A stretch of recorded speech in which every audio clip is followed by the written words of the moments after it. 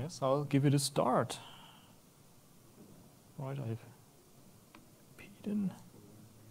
Oh, passcode.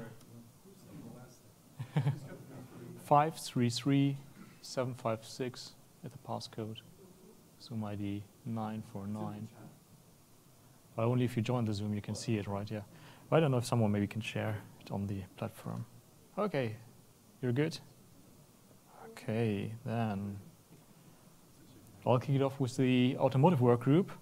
First of all, let's take a short look on what we are aiming for. So we want to see and discuss the conditions, prerequisites, whatever is needed in the automotive sector to target use cases there.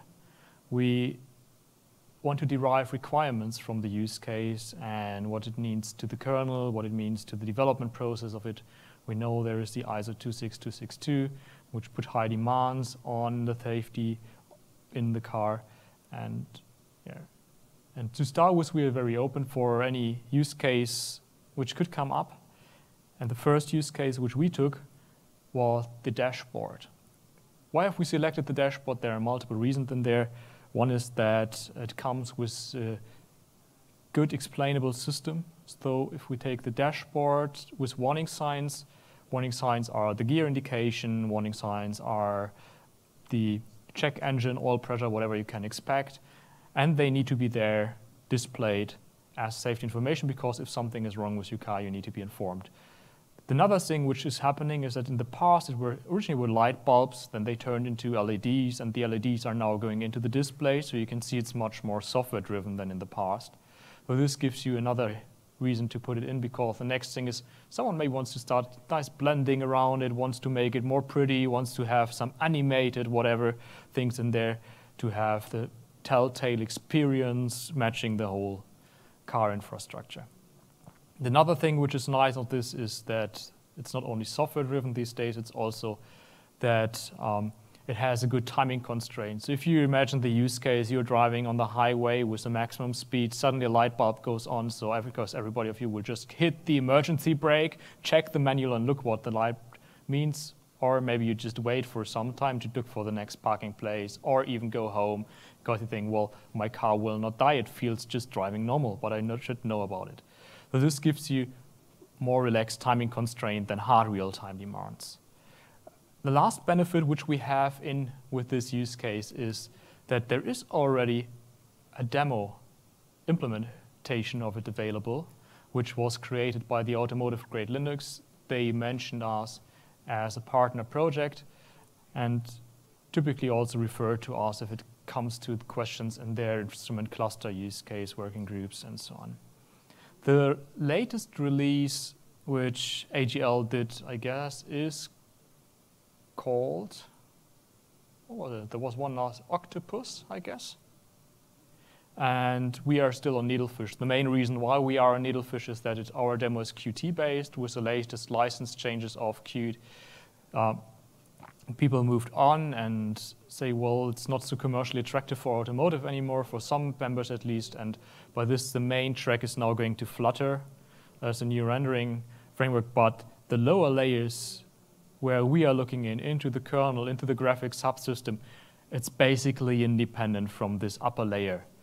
So, and what we did as extension with this Meta ELISA layer, which we put to the Yocto tools, is that we add this little danger sign, which you can see there. In real systems, you would not put this danger sign. So this danger sign is for you illustrating that we are in the system, that we hook on, do some modifications. And this illustrates this just, we detected a fault, this is danger, and then we would reboot, trigger a watchdog or whatever, and go into a safe state. Right. You will find a lot of these instructions in the Meta ELISA on the GitHub repo. So just go on github.com, ELISA tag Meta ELISA. Slides will be uploaded as mentioned. So for this, there's no need to click on it now. It provides a longer description on it, how to use it, and it gets combined with the workgroup Automotive. We did this because we had people hopping on and off the discussion, the workgroups, and we discussed it again and again how things look like. And well, documentation is very important. It's not only important for safety, it's also important for open source in principle. And you want to make life easy for people to hook on. So we started with this description. We moved on a little bit on this. We figured out that, well, some people may use OpenSUSE tumbleweed rather than many others using maybe Fedora Linux or Go also for Ubuntu. So by this, we saw there are differences. Next thing what we did was setting up a Docker container so that you have a Docker file. Then some people didn't want to run the Docker file to create the image, so we were providing the image and we were growing this step by step. And from time to time, there are always people who want to start from scratch again, so they just follow the instructions. Currently, we have a new joinee in the group who said, oh yeah, I know there is this Docker file, I know everything is available, but I want to read the instructions again, and actually I found already 2 broken links because Yocto project just updated things, and it's where we want to have something continuously running so that things really work whenever you join in. And for this, we also set up a continuous integration. We did this together with the tools investigation and code improvement workgroup. We have a GitLab runner. You may wonder why source code is on GitHub while the CI runs in GitLab. It was a little bit better for the user handling and the forking of it. If you use the GitHub actions, you can fork repositories, and you need much more configuration and can have some pitfalls. If you don't do it right, people may have access to your servers, and we have a server underneath, and this is better maintainable with GitLab. And here it's actually in this way that when someone joins the group and is listed in the GitLab, this person can actively just trigger a pull request in GitHub on a local branch, on a fork, refer this in the GitLab CI, and do a run. So it could be if you want to save computation performance, if you don't have disk space or whatever. So these kind of things you can do with the CI. It's not only building, it's also checking that the system boots, because if it would just build, you don't know if things work out of the box. And when it's built, we also do a QEMU boot and share later on the rendered image, so you can see that it really goes into rendering. It's not the one with the danger sign, which I took a screenshot from, but there's also the danger sign in there. However, what we figured out, it's not always the build which causes the issue. It could be just recently that the Cuxar CAN stack, which we are using, had the client and server certificates expired. So 7th of April, we suddenly saw our CI failing. We're like, what has gone wrong? So we were looking all the sources. We couldn't find the sources, changes in there. We saw there was something on master, but the master was not changed by us, or we were not pulling it. And well, you could argue if we would have put it directly to AGL, it may have been seen easier, but we're not yet there that we say we are as stable that we would like to provide our modifications to AGL. What we did instead also then for the analysis, we have an OpenQA setup running, hosted by CodeThing on their servers. And what you can see with this orange line in there, you can basically move it from left to right. It's from GNOME testing and so on, where we do a QEMU emulation, reboot the system, and you can move the slider to see an expected and the real rendered output. So you do basically an initial run, you check the timings, and then you can just see that the danger is in there. And for the broken part, you could see that there was just the danger in the reference, but no longer in our rendering part. Right, and then next to it you have the full information. You also get a video recording of the testing phase. In the logs, you have the serial outputs. We could see, okay, our signal source control app, which we have there as a mock, this was still operating. We could see how at the boot go on, is there any version change, and so on. So this is from the testing part. And then further, we go for the pipeline flow. So what we had in here is that we said, from a development perspective, we start with a meta ELISA. Within the meta ELISA, there are the bit-baked recipes. The bit-baked recipes can point to everything. You can even add also a component if you want to go there. And then this meta ELISA is taken from the Docker file. So it's referred in the Docker file. we generate the Docker image from it, and this generated Docker image, which you download, so either you download your meta-Elizer, you download a Docker file, which pulls the meta-Elizer, or you download the pre-made Docker image, and we generate this on a regular basis. So we do it more or less once a week that we build from scratch, and every night we just do a diff or using an as-state build. And then also this Docker image is the base for the GitLab CI, which means the GitLab basically is acting like the user. So if you're using the system, also GitLab is using it. Whenever something would broke in the Docker image or in the Docker file or in meta-Elizer, the CI will show it. So there's really a dependency flow in there to the documentation around.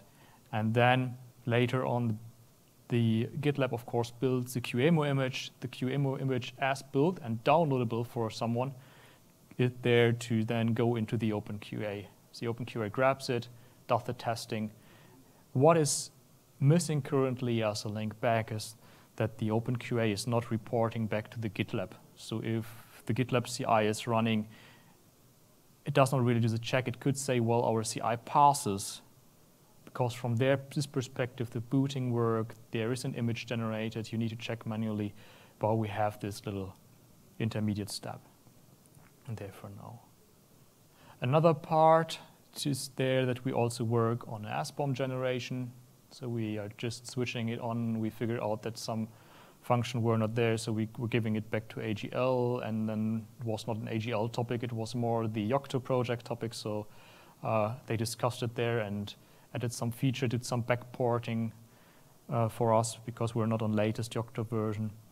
And so this is just getting enabled. Additionally, also we, as mentioned, we have the S state, so that we have cache binaries in there. If you would do a normal build, it takes you 100 gigabyte or something like this. This will not be there, right? Here, so as already mentioned partially, this gives you various starting points which are all interconnected, and for me personally, the most fancy one is that you can really just change 2 lines pointing to a new GitHub branch and just let the whole flow go through, let the things compile, get the OpenQA run without even the need that you do things locally. And this is very helpful because when someone contributes a new feature in GitHub or a new bug fix, whatever gets in, we can just simply point to this PR, let the testing be done, and make a comment in the GitHub pull request that the checks worked out up to the test cases we are doing. And by this, nobody has to manually check it. It's basically 2 lines changes. We could most likely also automate some part there, but we haven't done this yet. Right. I guess I have one picture here, so let me just shortly see if I can start this.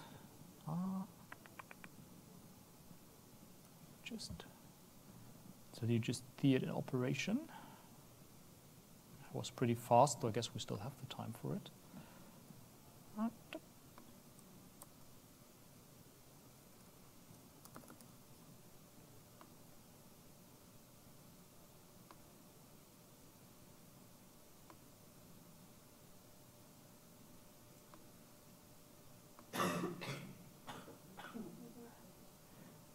Try to run it from within the presentation, but it never works as you like to.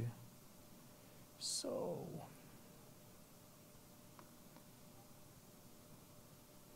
moving it to the right screen. And whoops, so what you can basically see is we open the terminal to start the QEMU image, so the instrument cluster is booting just normal, and then you can see that we have the terminal window. So here we log in and start our signal source control app. The signal source control app is a mock which has different options. So you can see you can interrupt the next message, you can hook or block the system, and by this is for us a checking interface. This is just the visual part. There's just a command line interface which is run in our testing. you would not need to do so, but the OpenQA test, for example, this does the check also via the control app. And the original process via name pipe, but it's hard to interact with it. So we just have a little bit of graphics command line interface for it.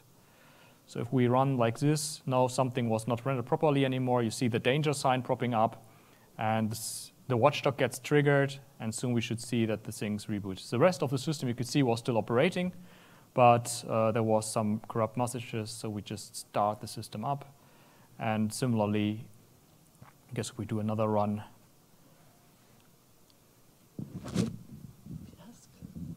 And then there should be the danger sign detected. So we do have one question in the chat. Oh, cool. Nice. We had two, and I just went and answered one of them, but okay. Cool. Then I'll just stop this one. So, at the end. what is QEMU emulating for this example? What would the equivalent be on an automotive target? Yeah, let me close the window and go also. Yeah. The QEMU basically represents the standard AGL system. And we took this QEMU because it's an easy access. It's not something which would go into the real system later on. So we basically just need an easy starting point for people to do something. And this is a good question, because if you would do the full analysis of your system, you will see most likely slightly different interfaces, because it's an x86 architecture rather than ARM architecture, which is heavily used in automotive. So this is a demo, this is a startup, this is looked for checking things, but it's not as good as you would go with the real hardware setup. And yeah, the equivalent automotive target on this would be, you would take some hardware setup. We were looking with reference hardware from AGL. We have, for the systems workgroup later on, I will talk about the Xilinx example from, with the Xen, which we also now look into maybe the automotive workgroup. We were discussing also options like an Orange Pi, which gives you ARM hardware, but still, if you go to automotive and come up with the Raspberry Pi, an Orange Pi, Rock Pi, whatever you take, they just say, well, that's hobbyist hardware. If you suddenly pick up something like STMicro, NXP, Qualcomm, Samsung, Renesas, if you take this kind of hardware, if it's more or less a similar thing, right, just with a not as good BSP support, maybe like the community hardware, suddenly it becomes attractive. And this is what we want to bring in there, and also find a hardware later on which is not only going for instrument cluster use case, but for telematics, ADAS, and so on. So this would be the upcoming part. Right, the SBOM was also the second question. Where does the SBOM come into play? So the SBOM will be in the build phase, so we will build the whole system. It grabs all the information which is in there for Yocto. We know that it will not be complete and 100% correct, because it can just be as correct as the data which is provided. So if there are any issues, and in a certain component, if there is dual licensing, multiple licensing, this may not be perfect. And this is the Docker image stage or before. Basically, it's not taking the Docker image as such, but it's going afterwards, it's going in the build. The Docker image is there to enable our build, to do the Yocto build, and the SPDX generation, SBOM generation is in the Yocto build. If we talk about the systems workgroup later on, there we need to see how we combine this, because we will most likely not only have the Yocto build, we also have the West in there and the Xen build. We may go everything into Yocto, that we have just one build tool, but the multiple would also be there. And then it's inside the Docker, but not the SBOM for the Docker image. Container will be an interesting topic also on top later on. Good. Got this is the main answer for the question. Let me get back to my slides. Right. We already touched the SDPA a little bit by Kate in the session before. What I really like about this SDPA thing is I get asked, is it a replacement for something? Do I need to do these things? I make my way around with the answer and say, well, it's something which is available. It's quite new, and a lot of the other techniques are coming from the 70s and 80s and haven't evolved too much since then. And this gives you an additional view. And if we're talking about safety and it can add value to your safety analysis, why not using it? And here, as mentioned, this interaction with complex systems really helps you to just understand. And we have pre-existing software, which is also not typical in the automotive safety world, but here you can really look into a system, model the things you already know, and get this as a support. So for our example, we started with a fairly simple drawing with this telltale requester, CAN signal, and so on. We took it to a next level where more interactions were in there. I will not go through all these parts here. And just what we learned, for example, about this phase was there are examples of safe rendering engines. So there was some, I guess, some cute library which was aimed and got an ASIL, I guess even an ASIL D qualification. But it turned out, if I read it correctly, that it's mainly a tool qualification. And anyway, it's a good thing to sell, and it will definitely improve the quality of the component because it's developed according to it. But whatever goes in there in the forward pass basically need to be checked onto the display, and all the mechanisms which you're doing are pointless if you make sure that things are in there. So you cannot make everything safe in this forward part. You will always have a backward checking element in there, which guarantees it could be in the display comparison. Go on. Audience question. What you mentioned things like ASIL and other things like that, and I was just concerned that the audience may not know what those things are. Yeah. So the ASIL is the Automotive Safety Integrity level, which ranging from QM, quality managed, up to ASIL D. I guess I just lost the mic, could be. Okay, good. I don't hear myself anymore, so I was just, good, perfect. I couldn't hear myself anymore, so I was just confused. So the ASIL D would be really something for autonomous driving, very high level, more and more methods, tools to be used, testing, in-depth, and so on. While lower level ASIL A and B, you could find for lower level of safety, ADAS functionality, braking, and so on. Actually, braking is a higher one. Braking is ASIL D. ASIL D. This is one of the very crucial things, but our rendering of the telltales, for example, is just an ASIL B level. And if you're coming from aerospace, it's basically just turn around there. I guess it's going with 0 as the highest level, and then it goes up to 5, where it's the lowest level. So here, higher letter means higher level of safety to be fulfilled. Right, yeah, and this is basically here the parse. So, and for our part, for this display rendering, you would do a check in the backward pass and need to make sure that whatever got rendered is properly rendered. And here you would do the checks. So whatever mechanisms you do in the forward pass is nice, but it's not the one which you need to do in the end because you need to make sure what's there. So, and this caused a lot of discussion because we were saying, what do we do? What do we do properly for forward, backward? And this gives to the original first slide, basically, which Kate was showing.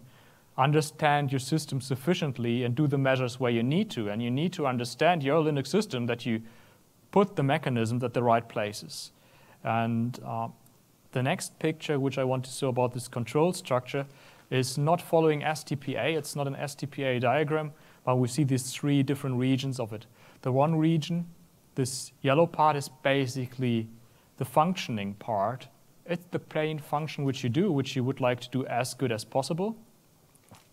And then you want to make sure that what you have done is running properly. This is the kind of orange, a little bit orange style color.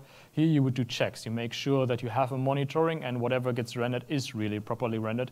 And the last part of it is this really dark orange one at the watchdog, because this is a fundamental system part of our work.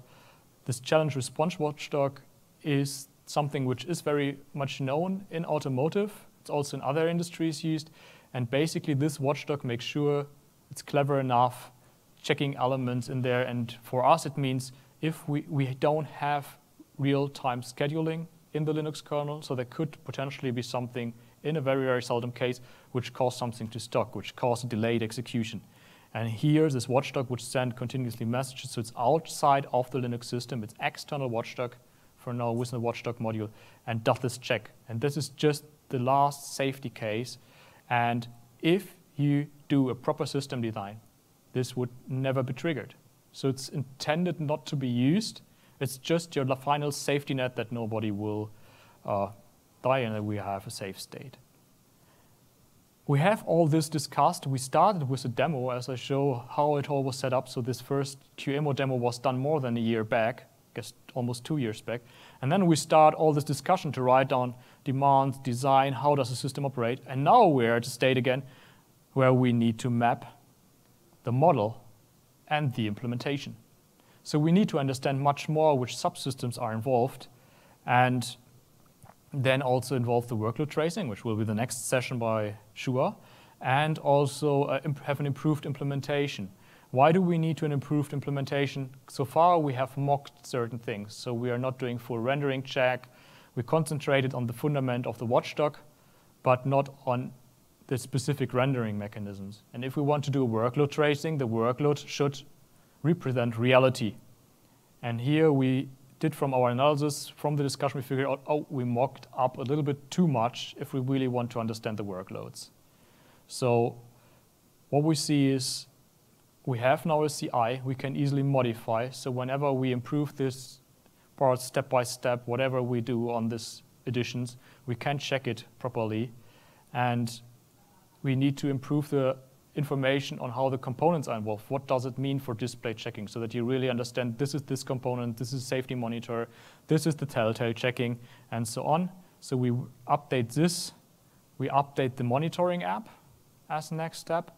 And this is the part needed to have the workload tracing. All right. A little further outlook on things we also want to do is to merge the automotive use case into the systems workgroup demo, because currently we are a plain Linux system, and whoever works with automotive will most likely ask where the autos are, where the RTOS, how do you handle these kind of things? Oh, I'm running in an SDV, software-defined vehicle environment. I want to use containers. I would like to have virtualization involved. And for this, we pick it up to see how does our analysis change when we involve this kind of system. We had the part about the QEMO. Here comes the part that we're discussing currently, the exciting SU 102. This came from the demo from Stefano, shown last year during Open Source Summit North America. And we may then move forward maybe to a Zakria system, which gives you also AI in there, AI vision parts, robotics, so for wider use cases and not limiting us to an instrument cluster. We still see a lot of room to trim down the kernel configuration, trim down the image size because it's based on a plain Yocto-Pokey.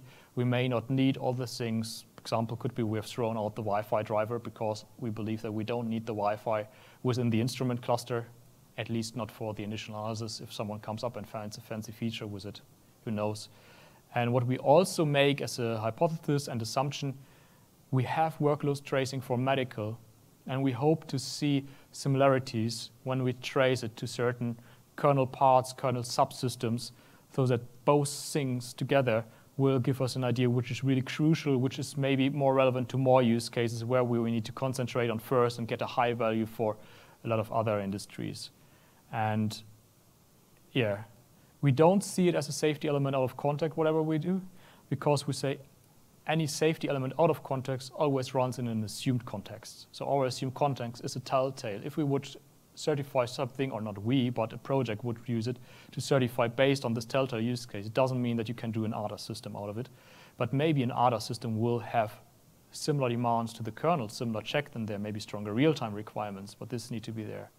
Because in the end, what it really burns down from this use case is checking a memory region against another memory region within a specified time. And this is maybe also something which goes to the medical devices, where you need to make sure that whatever you set as glucose monitoring level goes forward in the proper things. Yeah, last part on this, if you see this drawing, I just took 2 examples. You could have park distance control, which you know from your ultrasonic beeping part if you go there, or you can even end up with certain camera use cases. And basically you see very similar things. We have another sensor rather than maybe the engine sends a signal to say check engine, the beep sends the ultrasonic sensor sends a distance rather than showing it on the screens. You have a speaker, and for camera it would be more image data which need to be processed. And this gives you a scaling factor, it gives you a base. All will require a watchdog mechanism. And so we hope that we can go further with more advanced use cases and also fulfill certain ADAS requirements. And by going with the hardware from currently a QA mode towards something like the exciting part, or we'll also basically look for something which gets a good community support, which gets a good BSP support, so it could be anything else as well, just which is available to others. We may have something which also goes into telematics, ADAS, and so on. Right. Do we have something more in the chat? Any questions from the audience?